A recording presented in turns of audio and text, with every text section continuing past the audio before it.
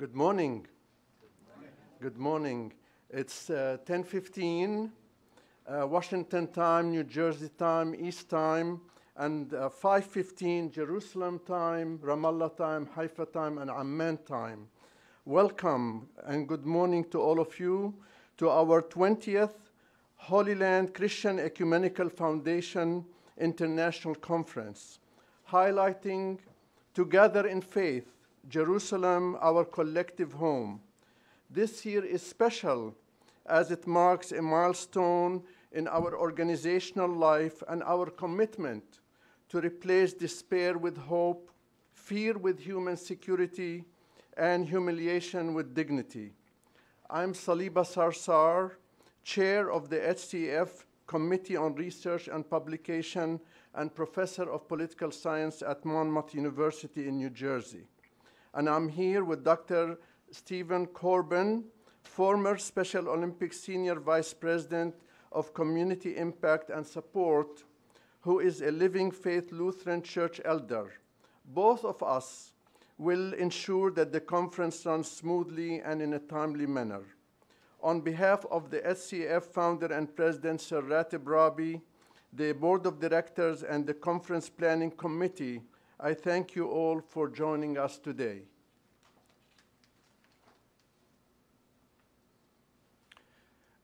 Thank you, Saliba. It's a great pleasure to work with you again on the conference. We've done this a few times before.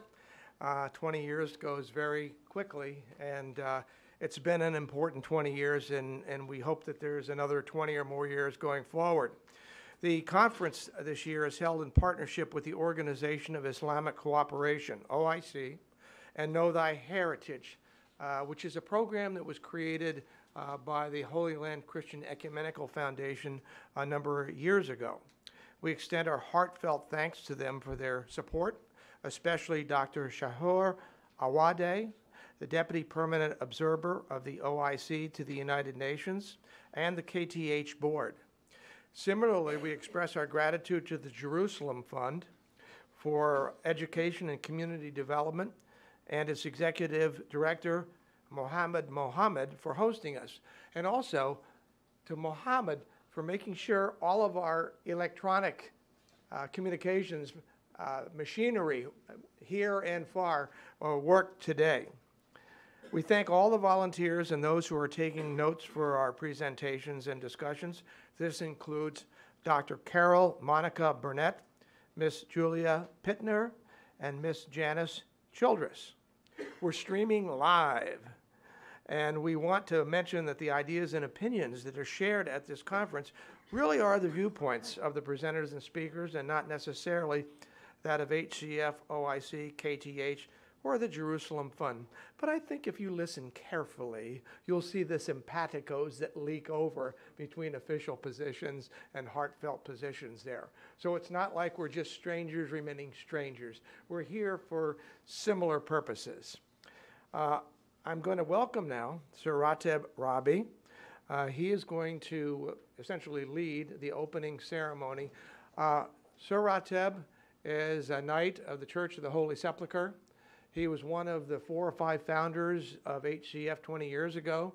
He's the president and CEO, and sometimes I think the chairman and the on-the-ground coordinator, everything else. He's a one-man show, and he really has a lot of energy, even after 20 years.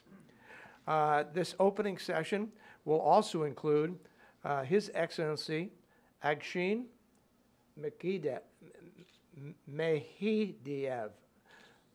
This is not my native tongue. I'll get better as the day goes on. He's the ambassador and permanent observer of the Organization of Islamic Cooperation to the United Nations. Also His Excellency Ambassador Dr. Riyad Mansour, the permanent observer mission of the State of Palestine to the United Nations, and Her Excellency Dina Kawar, who's the ambassador of the Hashemite Kingdom of Jordan. Rateb.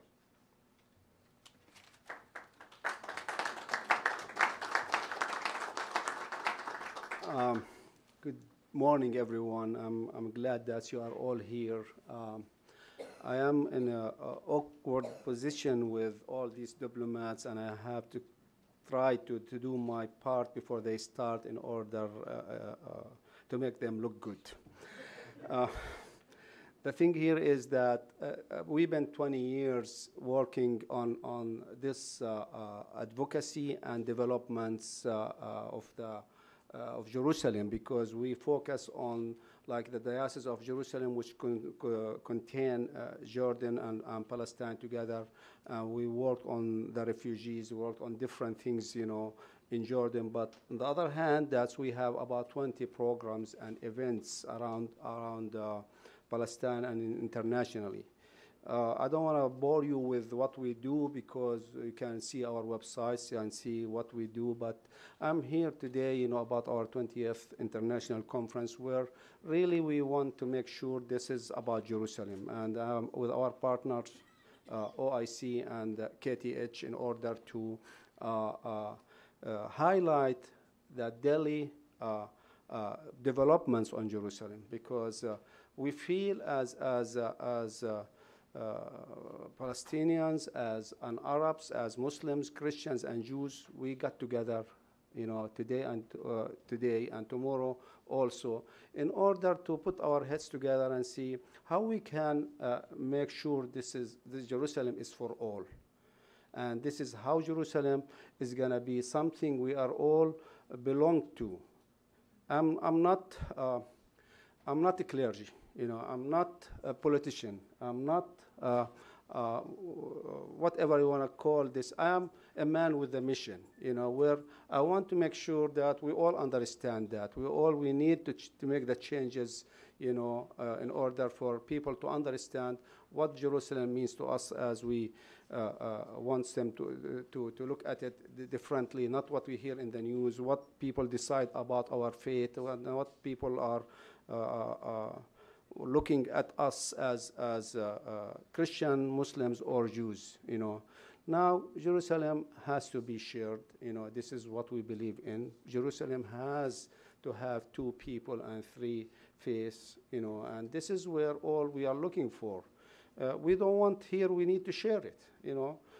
Jesus Christ, as a Christian, you know, he's the prophet who spent all his time and was crucified and died and raised, you know, and that's all in Jerusalem, in the Holy Land, you know. I mean, in that area, that's mean we cannot claim it just for us because of that, because every religion has a stake into it.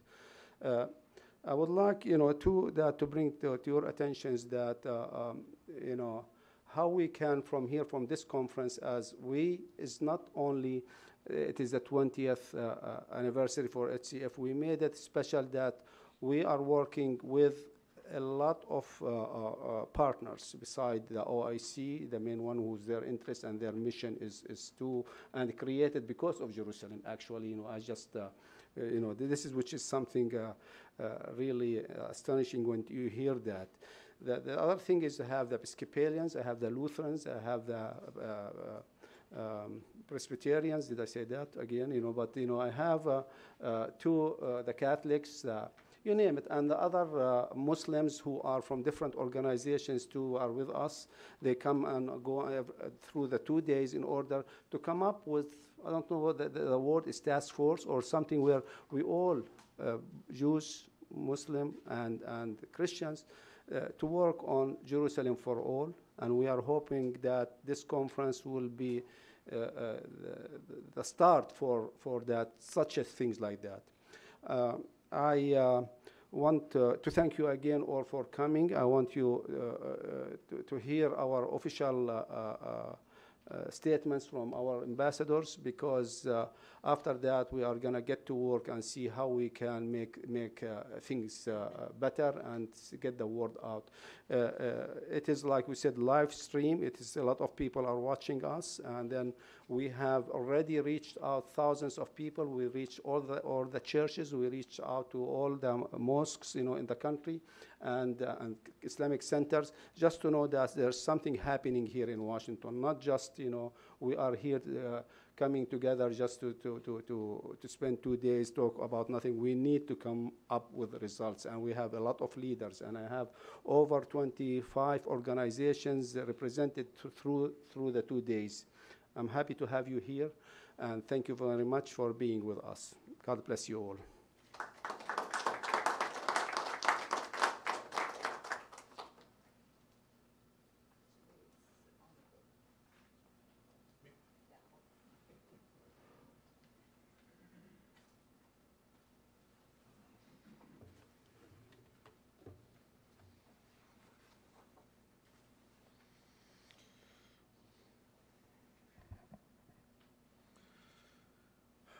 Thank you very much. Distinguished ambassadors, ladies and gentlemen, friends, on behalf of the Organization of Islamic Cooperation, as co-organizer of this event, I welcome you all. I wish also to express our appreciation for the Holy Land Christian Ecumenical Foundation's proactive role in supporting justice for Palestine in general and Jerusalem in particular. I cannot fail to thank Sir Rateb Rabie for his high spirit of cooperation and his team, especially at the Know Thy Heritage initiative, for the excellent organization of this important event. Our thanks also go to all co-sponsors of the event and to the Jerusalem Fund for Education and Community Development for hosting our gathering. Last but not least, I'd like to thank Ambassador Riyad Mansour and Ambassador Dina Kawar for their presence with us. We are very proud to have this wide spectrum of partners. Our partnership for holding this conference today falls within the context of raising a joint voice in support of the city that brings us all together, Jerusalem. As certainly expected, one of the key themes that will probably be raised during this two-day conference is the significance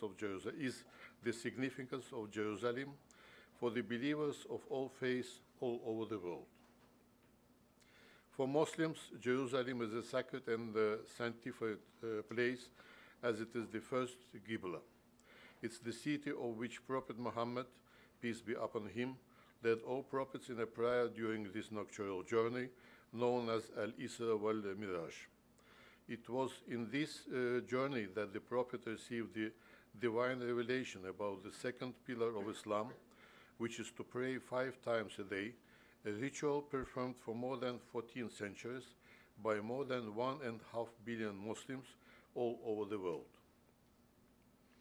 While the spiritual significance of Jerusalem for the monotheistic religion will be touched upon by several speakers from different faiths during our conference, I would like to stress that Muslims' attachment to Al-Quds, Jerusalem, is deep and unshakable.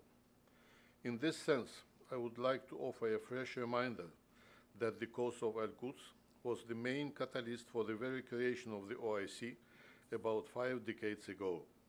Al-Quds was then our organization's first and foremost cause, its very raison d'etre, and has been ever since the top item on its agenda. Bringing justice to Al-Quds, the protection and preservation of its Christian and Muslim holy places and shrines, the maintenance of its indigenous Palestinian identity, and its historical, cultural, and civilizational landmarks, as well as the staunch campaign to ensure its rightful return to the Palestinian sovereignty in conformity with the relevant international legitimacy resolutions, have been and shall always be the prime objectives in inspiring and propelling the OIC endeavors forward. Ladies and gentlemen, the late Palestinian leader, Faisal Husseini, once said, I quote, "If free and enjoying justice, Jerusalem can be the warm sun of the Middle East. But if not, it can become the black hole which can swallow everything, including the hope for peace." End of the quote. The distressing truth, however, is that Jerusalem is anything but the sun of the Middle East. The city of the prophets is a sad and torn town, and the suffering of its indigenous population. Muslims, and Christians goes beyond any imaginable depth.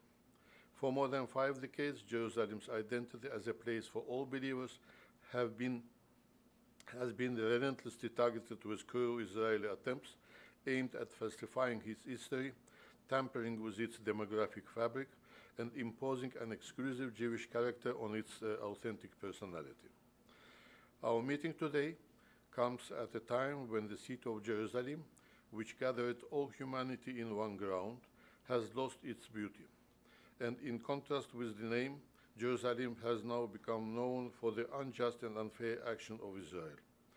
Therefore, the situation in occupied East Jerusalem remains a major concern for the OIC and its 57 member states. Israel violations in the Holy City are palpable and could readily be identified by the unprecedented intensification of Israeli extremism and solace, which has gone out of proportion in firstly targeting the authentic character of the occupied city. Israel has systematically adopted political, demographic, and economic measures stated to alter the authentic historical and civilizational identity of East Jerusalem, Judaizing it, perverting its character, changing its landmark, depleting it from Palestinians, and isolating it from its Palestinian geographical environment. The sad reality is that religious rights of Palestinian citizens, Christians, and Muslims are severely violated by the occupying power. Due to the harsh Israeli measures, including the apartheid wall and military barriers, the vast majority of Palestinian Muslims and Christians from the West Bank and Gaza cannot reach their respective holy places in East Jerusalem. In addition, mosques and churches in Jerusalem have suffered from assaults and restrictions. Al-Aqsa Mosque, for example, was closed a number of times single last year by the Israeli military authorities. The Church of the Holy Sepulchre was also targeted with several assaults. Last week, millions of people around the world watched the video showing Israeli police forces insulting and attacking Christian monks of the Coptic Church in East Jerusalem. Additionally, several Christian and Muslim religious endowment properties have been expropriated by the Israeli occupation authorities for building or expanding colonial settlements in and around Jerusalem. I am not going to burden you with figures and statistics about the situation in occupied East Jerusalem, and I will leave that for our knowledgeable speakers who will educate us on the state of affairs in Jerusalem. Nevertheless, for the sake of deliberation, I will mention a few examples about how Jerusalem is losing its multidimensional character due to a willful policy by the occupying power. For example, Israel has taken every measures to manipulate the demographics of occupied East Jerusalem by seeking to create a Jewish minority. This has been pursued through enacting discriminatory legislations, exploiting urban planning, and imposing several restrictions on residence rights for the Palestinians. It's very upsetting to know that as a result of systematic policy, 123 Palestinian housing units were destroyed in 2016 alone, and more than 15,000 Palestinian homes where 100,000 Palestinians reside, representing a third of the Palestinian houses in Jerusalem, remain under the threat of demolition. At the same time, expropriated Palestinian land had been utilized for the construction of Israeli colonies, eventually leading to a sharp increase in the number of settlers who outnumber Palestinians in the city. Israel has been frantically suppressing any non-Jewish manifestation of Al-Quds, including the vital sectors that are a direct and integral component of the daily life of Palestinians. Ironically, Palestinians in East Jerusalem are required to pay taxes like Israeli settlers, but do not receive the same services. Education, for instance, has been suffering such a dearth of financial resources that school buildings in East Jerusalem are in state of dilapidation. The Israeli human rights organization Iramin estimates that as of 2017, there is a shortage of 2,557 classrooms in Palestinian neighborhoods, and about a third of the children do not complete 12 years of schooling. You can imagine the type of generation that is intended for the Jerusalemites by having intentional Israeli restriction on education. The healthcare sector in East Jerusalem, too, is by no means in a better shape. Due to Israel's cramping policies, Palestinian hospitals and community clinics in East Jerusalem have undergone extreme hardships that continue to hinder their ability to provide adequate health care to the Palestinian citizens. Hospitals, which are the main healthcare provider for the Palestinians, are under-equipped and need urgent upgrades. In addition, while Palestinians make up to 40% of Jerusalem population, the Israeli municipality runs only 6 family health centers in the Palestinian neighborhoods, as opposed to 27 centers in Jewish neighborhoods. Ladies and gentlemen, what I have mentioned are but a few examples of Israeli attempts to impose on the city an exclusive Jewish identity. What makes things worse for Jerusalem is the blind support that Israel receives from certain groups and states. Accepting Israel's jurisdiction over Jerusalem and recognizing it as Israel's capital will only fuel injustice. For the OIC, Jerusalem is the core of Palestinian existence, history and culture, and the cornerstone of peace. Taking it off the table is tantamount to taking peace off the table. Accepting Israel's illegal occupation of the city only means enforcing injustice, rewarding lawlessness, and punishing the victim. East Jerusalem is part of the occupied Palestinian land, capital of the state of Palestine, and should be dealt with in conformity of international legitimacy resolutions.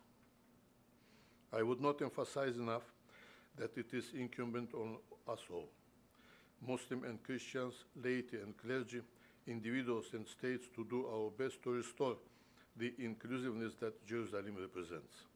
It's the duty of all of us to work together to safeguard the authentic identity of the city, which was gifted to humanity by God. It's our duty to make sure that the city enjoys its multicultural identity.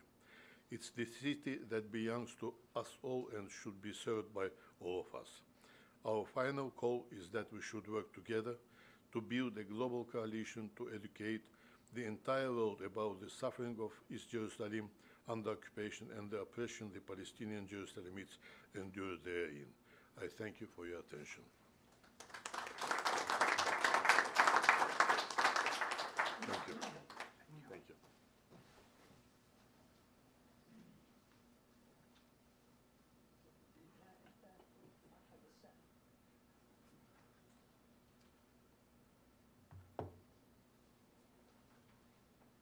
Good morning. Allow me at the beginning to express our gratitude to the organizers of this 20th International Conference, and also to express my personal gratitude to my brother Rateb Rabie for inviting me to represent the people and leadership of the State of Palestine and to be with you in this very important conference. Allow me also to thank you, or not to thank you, to congratulate you for convening this 20th conference for your organization. And also I'm delighted that I am sharing the podium with colleagues. Dina is my sister and she is my good friend. We served together in New York when she was the PR of Jordan in New York, and she is in Washington, D.C. And it is always a delightful thing to see you, Dina, and to share with you things that are very important to both of our people and leadership. And by that, I mean the question of Jerusalem. Of course, you know, Agshin is a good friend, and we work together in New York, and we appreciate what the OIC has been doing in defending Jerusalem and the just cause of the Palestinian people. Of course, I'm not going to educate you about the value and importance of Jerusalem for people of faith, especially for those who aspire to Christianity.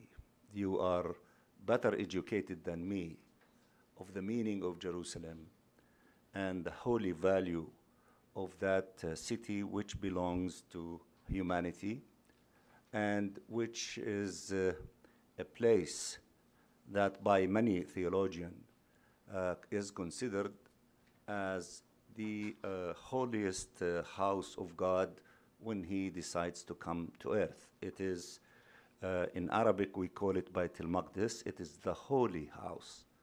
It is the holy house for those who follow the three religions. So I am not going to dwell on the importance of Jerusalem. But what I want to concentrate my remarks about is related to what is really happening to Jerusalem today and what should we all do in order to put an end to this tragedy that the Palestinian people have been going through for more than 70 years since the Nakba and 50 years since the occupation. And also to find a just, fair solution to the question of Jerusalem based on international law, based on fairness and justice, and based on making it a city for all those who would love to have a spiritual connection with it.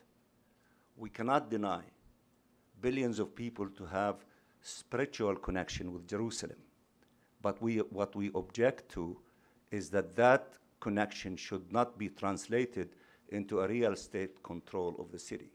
The city belongs to the people who live in the city and own the properties, own the history, and they have been living there for hundreds and hundreds of years. That is the connection for those who live there. But if you are from Indonesia and you are a Muslim, you have the full right to have a spiritual connection with Jerusalem. If you are from Chile and you have the full right to have a spiritual connection with Jerusalem, and if you are from Warsaw and you are Jewish, you have the full right to have a spiritual connection with that city, but that should not translate into a group to come and to take it from the people who have been living there for a long period of time under any kind of logic and explanation to justify that action. This has nothing to do with the essence of religion. It has nothing to do with the essence of spiritual connection with this holy city. It has to do with many other things, and you know exactly what I mean by that. Now, what is the status of Jerusalem in contemporary today as it relates to international law? It was decided in 1947 that the international community, justly or not justly, when they decided to partition Palestine into three pieces, 2 states, and a special status to Jerusalem, because Jerusalem is a very sensitive issue, not only to the two people, the Israelis and the Palestinians, but it is a very sensitive, important issue to humanity.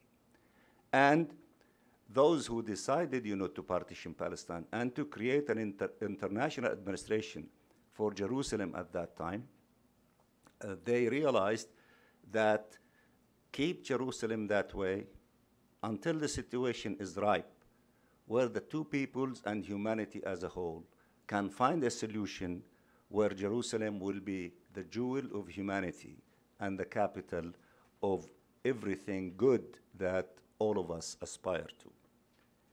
Now, after that,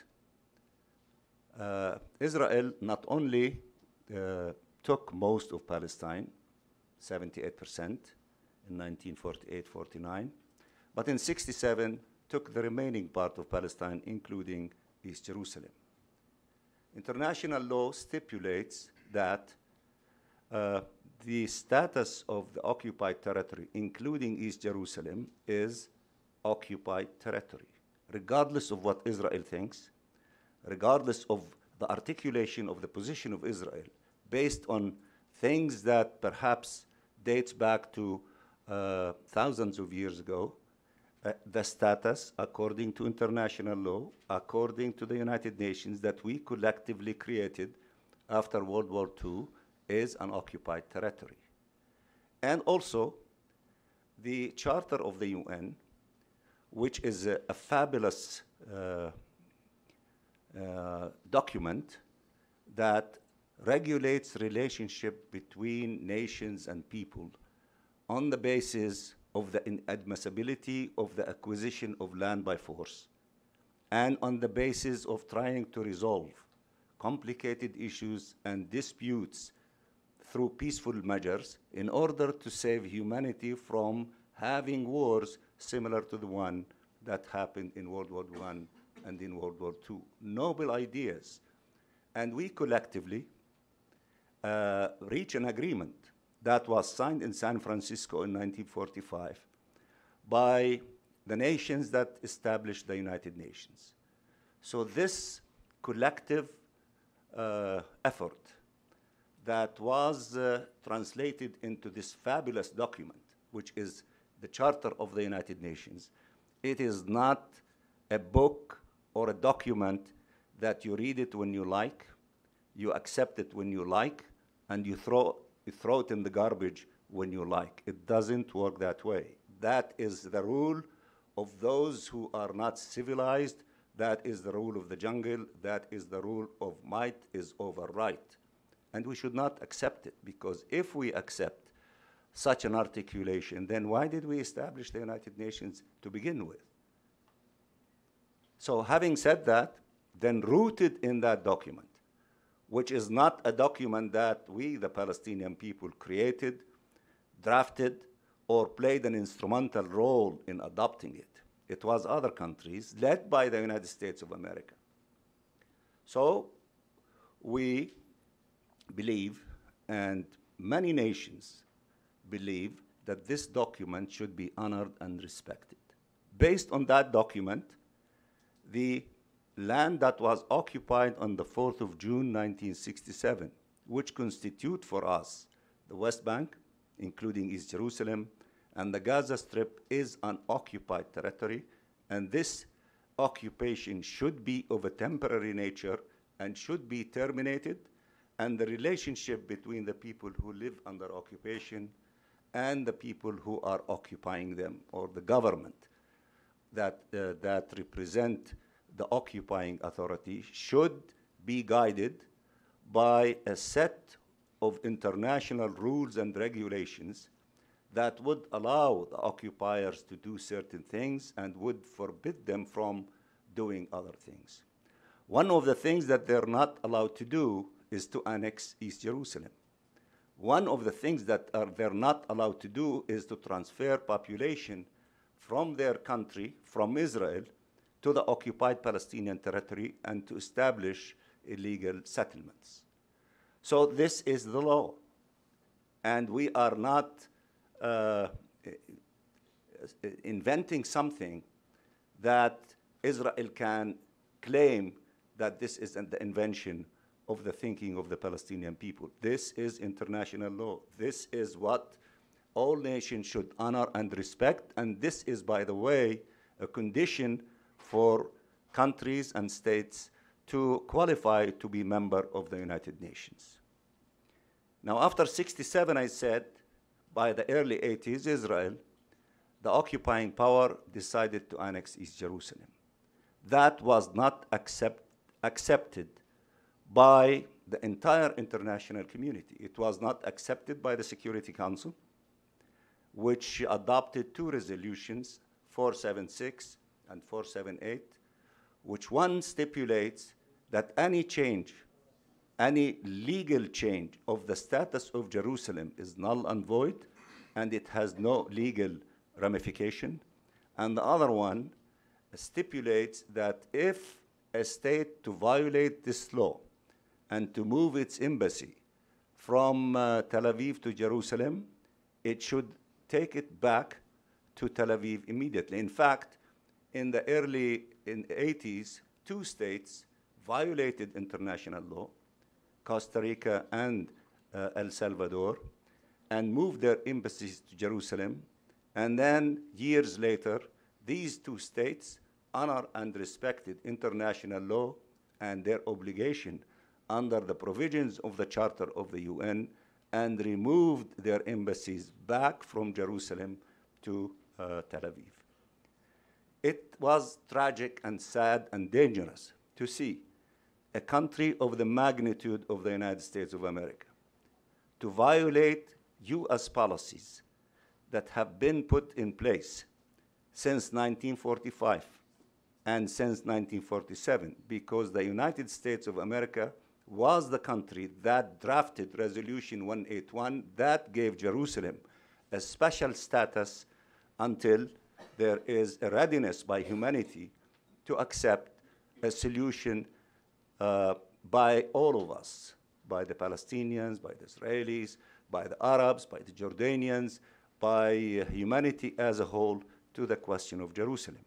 And that was the policy of the United States of America all along. And the United States of America did not veto Resolution 476 and 478 or Resolution 2334, which was adopted in December 23 of 2016, which stipulates the principles that I mentioned contained in the Charter of the UN in the inadmissibility of the acquisition of land by force, and that the border is the 4th of June, 1967, including, of course, East Jerusalem being occupied, and any change to that situation will not be accepted unless the two parties, through negotiation, to agree to some changes of the borders. So this is international law. This is the position of the international community. And that is the position that should be respected by everyone, including the leadership of the United States of America and all others who say that they respect the rule of law, they honor and respect international law, and they honor and respect the position of law in regulating relationship between nations, and not to be a country to violate international law, to violate Security Council resolutions, and come and lecture the rest of us saying that they're doing the right thing and the good thing when they interfere in this area or that area. Now, having said that, of course, on December 6, when the current US administration decided to recognize Jerusalem as the capital of the State of Israel and decided and implemented moving the embassy from Tel Aviv to Jerusalem, as I think that Agshin said, if you remove Jerusalem from the table, there is nothing left on the table to talk about. And what is really dangerous about this thing, you give this gift to the Israeli occupying authorities in exchange of nothing. And you claim that you do that along with removing the refugees from the table, trying to destroy UNRWA, and therefore removing it from the table, and tell us, and in the same time, we are told that this would help peace. How could it help peace when you give the Israeli occupying authority, this extreme rightist government in Israel, all these gifts for nothing? What is the incentive for Prime Minister Netanyahu to come and negotiate with us? Any sane person, any reasonable person, if you want to give a gift to someone for the purpose of inducing them to move in the direction of peace, you let them pay a price. But when you give it to them for free, why should they come and participate in any meaningful process? And because of this kind of irresponsible, provocative policy, the current Israeli government went even one step further. They haven't done that in 70 years, but they did it recently in legislating the nationality law, in which they are legislating a system of segregation apartheid in Israel, in which only one component of the population is allowed to practice self-determination, which is the Jews, depriving 25% of the population in Israel from such a thing, along with those who live in East Jerusalem and the Palestinian people who live in the rest of the occupied territory, because the same piece of legislation of nationality stipulates that it is the responsibility of the government of Israel to advance the cause of the Jews in Eretz Israel, in the land of Israel. It means the occupied Palestinian territory, including East Jerusalem. Now, we observe the situation. What should we do? And here I'm addressing you as active members in society in the United States, and I assume many of you are active followers of the Christian faith. You have brothers and sisters in Palestine who are Christians. They are in Jerusalem, they are in Bethlehem, they are in many other towns and villages in Palestine who are Christian. They have been there for 2,000 years. And we, the Palestinians, regardless of our religious affiliation, we are the descendants of the Canaanites. We've been living there for 5,000 years or longer. And we, the majority of us, at one time accepted a new religion that came to us through Abraham, which is Judaism later on. And then the majority of us became Christian. And then the majority of us became, Muslims. But we are the people of that land. And to deny us the right to self-determination as the indigenous population is nothing to be described other than apartheid. Apartheid in the last 200 years was defeated by humanity at least in two large locations. One, when there was slavery in the United States and the system of segregation, the movement in the United States of civil rights, maybe many of you were active members of that movement, defeated that system of segregation and discriminating against people on the basis of the color of their skin. And you elevated yourself to a remarkable level when you elected an Afro-American as a president of your country. It means that you were striving to be a better union, better United States of America. That is remarkable, that is inspiring. And then when this system was legislated in South Africa, it did not last for long, and it was defeated. Now it has been legislated for the third time in contemporary history in Israel, and I can assure you it will be defeated, and you are invited to do everything possible in order to contribute to that process. You are a very influential group of people. The people of faith are not only the evangelicals in certain parts of the South and in other parts of the United States of America. There are millions more who are of different denominations.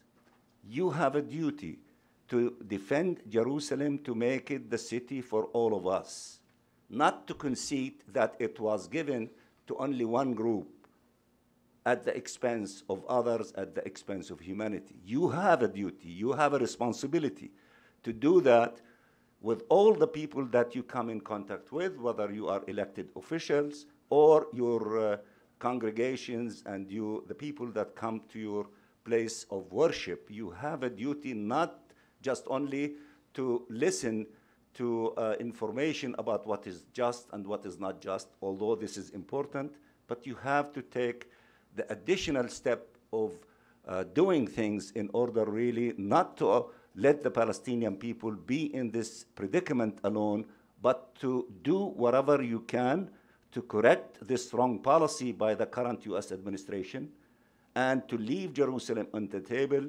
It is, after all, one of the final status issues, and it should be dealt with after we put an end to occupation and to have two states living side by side in peace and dignity, and then we deal with all final status issues, including Jerusalem, to find a solution not only acceptable to the two people and to the two states, but acceptable to humanity as a whole. It is not an easy task, but it is a task that we have to accomplish if we want to honor and respect Jerusalem and to give it the place that it deserves in our hearts and minds and in the history of humanity. We count a lot on you. We had conferences in this country. I attended one in Atlanta in the center of President Carter, in which the 5 heads of our churches in Jerusalem came and met with heads of churches in the United States of America. We had a conference recently in Houston with different churches in the United States. Conferences and meetings are taking place among Christian faith in all corners of the United States of America. It should be galvanized in a very formidable movement. You are strong. You can influence people. You have a duty to do it, and you have to influence also the government, not only to, to accept that, well, let's pray for Jerusalem, and that's enough. That is not enough. You have to do more than that.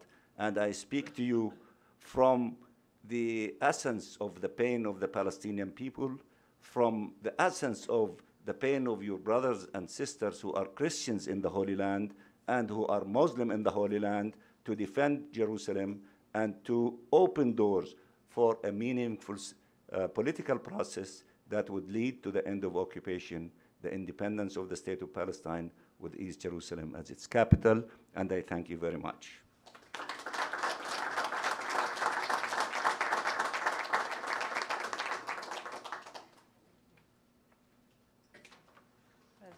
First of all, thank you. That was interesting. I know Riyad from my days in New York, and we worked so much together on the issue of Jerusalem. Anyway, thank you very much, Rateb, for inviting me and including me in today's event, 20th anniversary, I suppose, and to everybody who's here, including my fellow colleagues, ambassadors. Obviously, the question of Jerusalem has been explained in quite a extensive manner, so I only would want to add one aspect, which is Jerusalem's, the Jordanian Hashemite role in Jerusalem, and it has been a historic role. As most of you know, the Hashemite family has been guardians of the holy places. It's a historical role that has been ongoing since 1924, and it includes the Muslim as well as the Christian places. And with our Palestinian neighbors and family, we really actually run Jerusalem in the most efficient manner, and our policy is that we hope that one day East Jerusalem will be the capital of Palestine, and then we would be able to have saved the holy places. His Majesty and President Abbas in 2013 met and redefined the role and actually I wouldn't say redefined, but reaffirmed the role of the Hashemites as custodians and as the partners to make sure that the holy places are well kept. Jordan has also, in the same aspect, in 1981, registered and inscribed the old city of Jerusalem on UNESCO's World Heritage site as a site, and in 1982 as a site in danger, which is a specific category within the UNESCO statuses to explain that there needs to be an extra effort to safeguard the holy places. Now, throughout the years, the resolutions within the UN are known, the security, in both the executive board and in the World Heritage. We've done many resolutions, and I've worked very long years on those resolutions as 12 years in UNESCO ambassador with my Palestinian colleagues. And we, all these efforts in most and all of the resolutions, and especially the latest ones, reaffirmed that all legislative and administrative measures and actions taken by Israel, the occupying power, which have altered or purport to alter the character and the status of the holy city of Jerusalem, are null and void and must be rescinded forthwith. Now, we believe that the status of Jerusalem, as mentioned before me, is one of the final status. It's the same position that we have with what Riyad mentioned and what my colleague from the OIC mentioned, and that it can only be discussed and negotiated in a final status Jerusalem. I want to also remind the Christian members assisting today in the conference that the Christian holy sites are also under our care, and His Majesty did in 2016 put in his personal contribution to support the funding and the restoration of Christ's Holy Tomb in the Church of the Holy Sepulchre in Jerusalem. So this, for him, the question of Christians in Jerusalem is vital because they are the reminder of what the city architecture is, and the city architecture of it having the three religions is major and has to maintain that way. So we are saddened much of the time to see that the number of Christians in Jerusalem is decreasing continuously. The figures I have here is about 300,000 plus. I don't know if Riyad, is that the figure that you have of in Jerusalem? The total population of yeah, the Christian. Yeah, the total is 300 and how much? 40% yeah. Palestinian Christian and Muslims. Yeah. 40% of the total population. Yeah. So 10,000 Christians, 300,000 Muslims. Exactly. So, but the numbers of Christians are decreasing for economic reasons as well, and most of the time, the departure of Christians in Jerusalem is for economic reasons, and they end up in the United States and Canada, and they have diminishing the number of the Christians there.